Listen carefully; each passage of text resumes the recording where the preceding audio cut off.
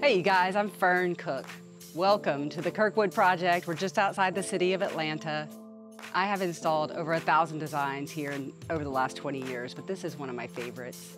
It's a great personal story and it's an amazing transformation of space. Come with me, check it out.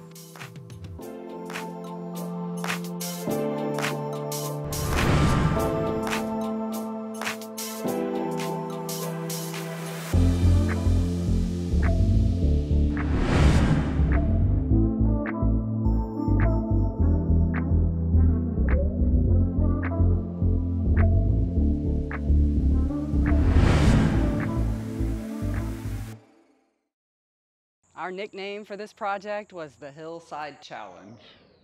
We had to be creative, and to be mindful of budget, you have to be creative. So the plan we came up with this 18-foot drop-off, was to create a small retaining wall down at the bottom of the hill. It's just shy of 4 feet tall, which keeps us away from having to have crazy permits and engineering drawings made, keeps it budget friendly.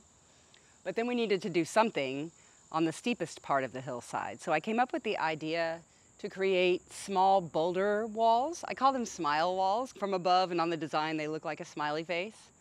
But it's just a simple addition of a few boulders in a smile shape that help retain portions of the hill. Come on in. Here's a good example.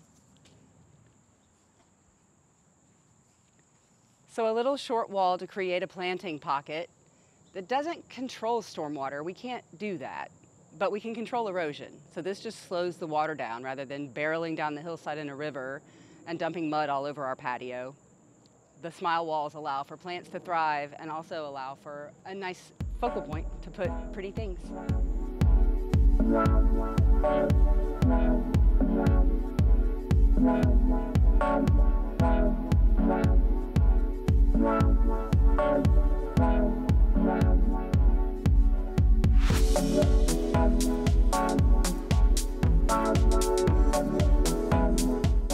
It's super important to know your soil chemistry and your water and light before you choose your plants.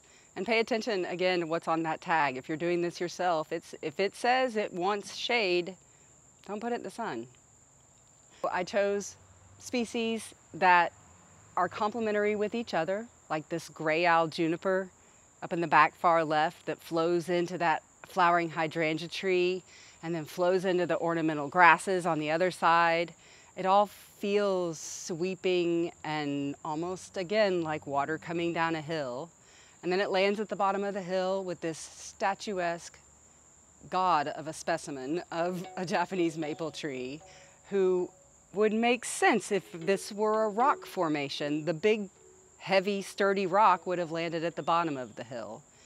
It's good design to try to think like Mother Nature.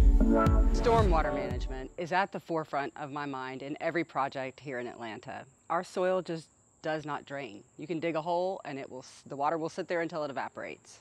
So we have lots of stormwater runoff in our big rainstorms. This property was super challenging. It has a steep hill from both sides coming together at this one spot in the side yard. This used to be Lake Kirkwood. And when it rains really hard, sometimes it still is. We manage stormwater. We don't completely eradicate problems, but we help manage the direction in which we want the water to flow and help control erosion. 2 ways to control erosion: rocks and roots. In this instance, we added a bunch of river rocks around a drain box that ties in with permission to the neighbor's drainage system and heads out to the natural area on down the hill. I don't always love using drain boxes, but in this instance, there was no other way to get the water out of here because it's a little bit higher behind the fence than it is over here. We really should have a city stormwater inlet, but we made it work and it looks okay. Again, this is a functional part of a landscape. The thing that we did that is creative is added these raised planter beds for vegetables. The client wanted a vegetable garden. This gets great sun. It would have been a dead space with no use. So you can see they grow tomatoes and fennel and peppers and all sorts of things back here in the wasted stormwater space. Thanks for tuning in to Vision Accomplished. If you like what you see, You can subscribe, comment, and share to enter into our Japanese maple giveaway. Stay tuned to upcoming shows for more info.